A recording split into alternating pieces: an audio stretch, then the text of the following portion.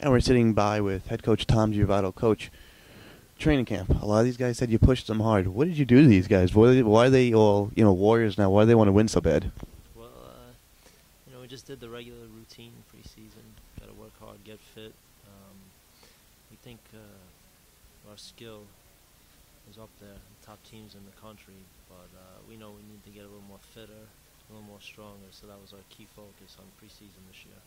All right, Coach. Now talk to us about your three key impact field players: John Salhag, Semso Nikosevic, and Javier Gonzalez. What are they going to have to bring to the table this year?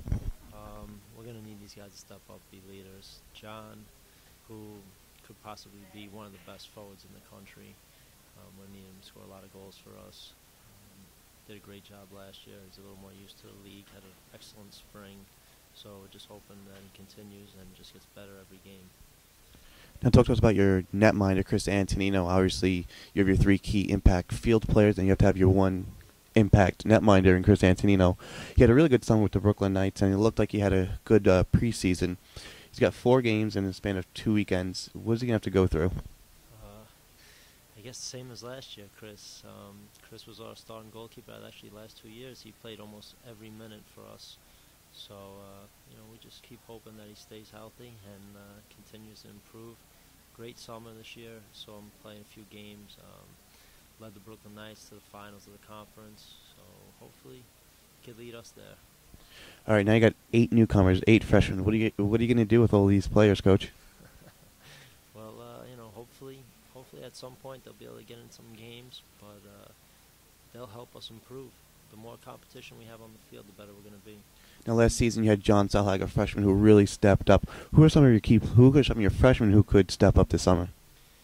Well, we have a kid named Joachim, who is actually from Sweden. He hopefully he can do what John did last year. He'll play more in the midfield. He'll be a little more defensive, help us out, and also he can create. So hopefully he'll be giving some assists to John. All right, let's go through the first couple games. You have Navy tonight, then UMBC. What's your game plan? I always ask the basketball coaches, what are the game plans? How you going to execute? It's different soccer and basketball, so what's the soccer mentality for today? Well, for today against Navy, our style would be playing on the ground, play to feet, move off the ball. That's what we want to do, and we know Navy, how they play. They're going to want to play direct, and actually the coach quoted that they're going to be a little more direct than usual. So, we're just going to be aware winning first balls and second balls.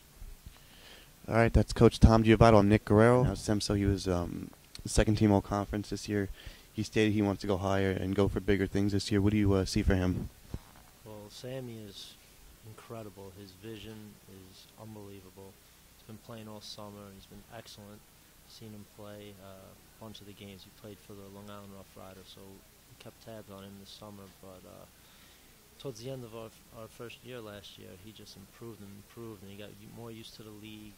And like we said, he made the conference, and hopefully this year, I know his goal is to be the player of the year, and that's a possibility. He's a great player, so hopefully he can get that goal. All right, now Javier Gonzalez, obviously he's your number 1 D-man. He played for the Knights also. What do you see from him? Javi's been great here for 2 years. He is our MVP. Just does an incredible job in the back, leads us, and we're really going to need him to step up this year.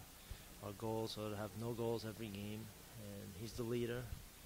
Played again the whole summer, watched him play, led the Knights to the conference finals, so hopefully he could do the same.